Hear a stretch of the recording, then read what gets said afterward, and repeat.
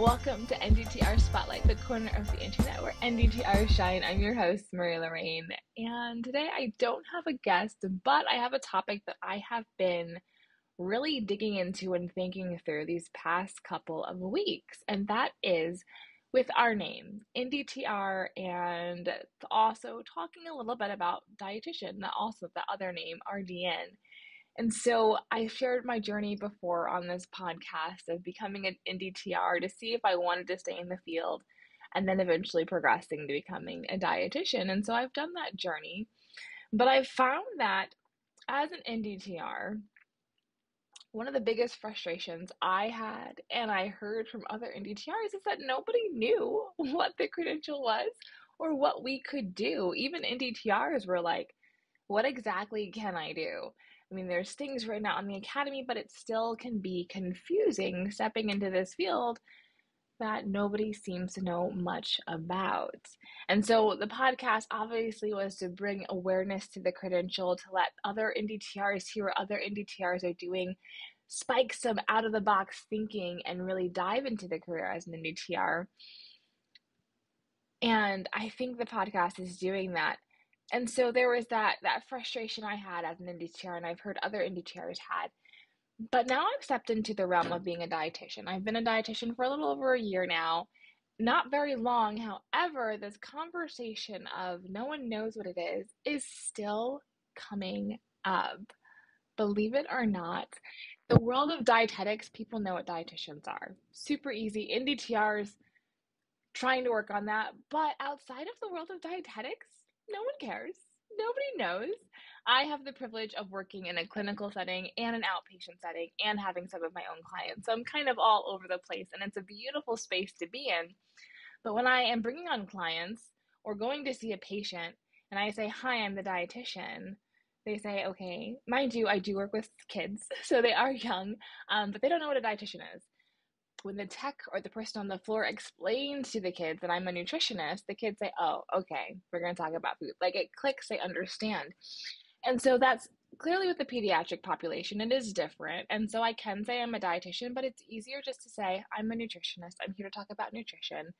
I'm a dietitian as well. And so kind of introduce the idea of dietitian, but be okay with them calling me a nutritionist. And then the same thing with clients. I have other clients who are doing pretty well off. And when I say I'm a nutritionist or a dietitian, they're like, what is that? And these are educated people. They're not children. They're grown adults. They're working. They have a career. And they still don't really know what a dietitian is. When I say nutritionist, it makes sense to them. And they feel comfortable calling me a nutritionist. And so is it worth the battle of saying, no, please call me a dietitian because of the schooling I went through. No, please call me an NDTR because of the schooling I went through. I don't think it is.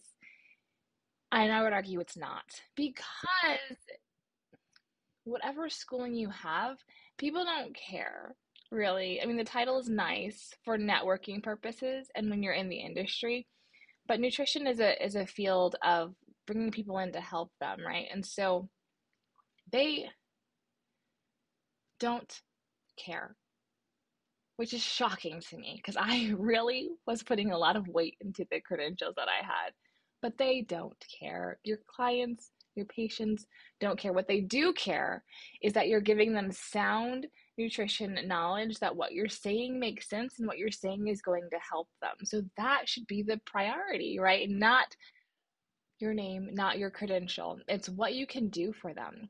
And so this conversation, this thought process, why am I bringing up now in the field of dietetics? You're probably very, very well aware that a lot of people are frustrated when people call themselves nutritionists and they don't have the same schooling as an NDTR. And it's frustrating. And I think what's most frustrating about it, at least for me, is when I see people who call themselves a nutritionist and they're doing great. They have a private practice, they're changing people's lives, they are making a name for themselves, and they didn't go through the same structure as I went through. And so I think I wanted to pause and I wanted to reflect and really dig into that and be like, okay, wait, well, what is it? And as I said earlier, it's the knowledge that they bring, it's the knowledge that they have. You don't have to necessarily have a very strict curriculum. Is it good? Yes. Am I saying having an NDTR credential or a dietitian credential is wrong? No. What I am saying is we can't put all of our marbles into that basket. We have to come with something for the clients. We have to come with the knowledge, and then we speak to that. We don't just say, I'm an NDTR. We say, I can help you with weight loss because of this. Boom, bam, boom. I can help you with nutrition coaching. I've done it before, and this is how we're going to do it for you. I've seen progress, and I strongly believe I can get this for you. And then you give them sound nutritional knowledge and education, and you help them with mindfulness, and they see the difference. And then they're going to know that something's different about you. And you can bring up, well, yeah, I have schooling in this. I have my NDTR credential, and you can explain it to them then, but initially it doesn't matter. They need to know what you know. And so, NDTR audience, I'm asking you to walk through this type of thought process with me and really begin to think outside the box. I know we're so good at doing that here, but I'm stretching our limits. Next week, I have a nutritionist on this podcast, not an NDTR, not a dietitian, just a nutritionist. She got her credentialing offline. So this is the type of person that I have seen, and even I have kind of turned my nose up to and be like, well, what do you actually know? And I realized that was wrong. And so we sat down with her, we talked through a lot of things, and she has a business. She's doing well, and she's changing people's lives. And so I think we can take the opportunity to learn from somebody, see what they're doing right, and then capitalize on it. Like, what can we mimic that she is doing, or whatever a nutritionist is doing, to enhance our practice and to reach our goals? An NDTR credential is enough.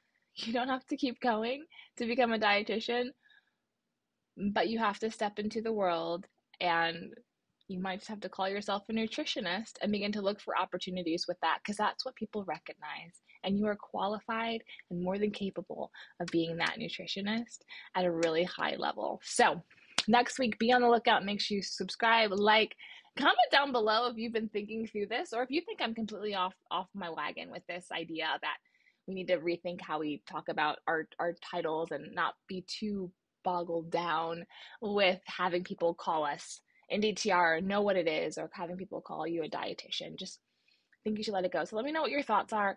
Love to have a little conversation going. So if you see a comment on that comment. I think it's a topic that is worth having.